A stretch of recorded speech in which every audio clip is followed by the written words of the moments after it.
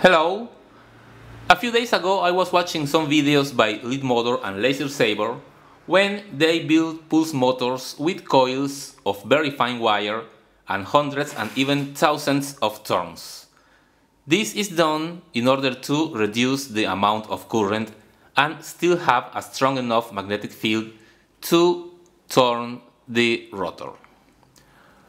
Well, their motors have currents in the order of microamps, and that is pretty amazing.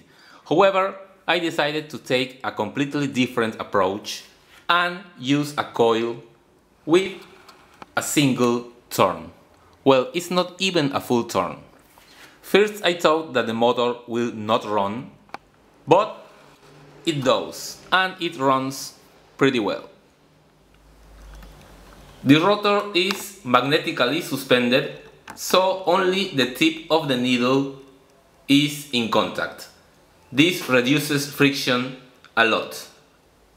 And now let's test it with two AA batteries, that is 3 volts.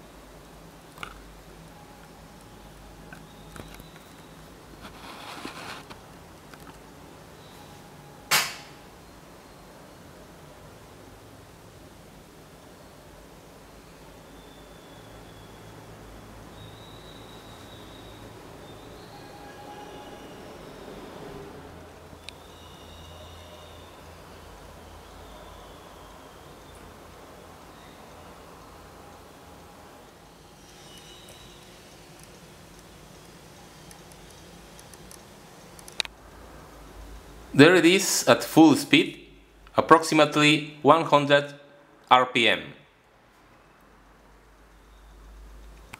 Here's the diagram. You only need a medium power NPN transistor, a resistor and a reed switch. And here's the single loop coil of the motor. The positive of the power supply goes here, and the negative to the emitter of the transistor. And that's it. The motor can also run off a single battery, but you need a large one because it consumes a lot of current, a minimum of 300 to 400 milliamps.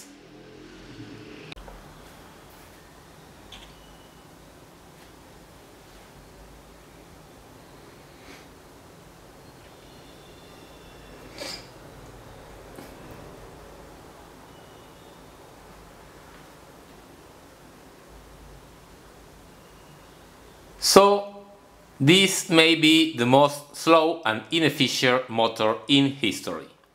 However, I was surprised to see it work with a single loop of the coil and was a fun project to build. Hope you like it.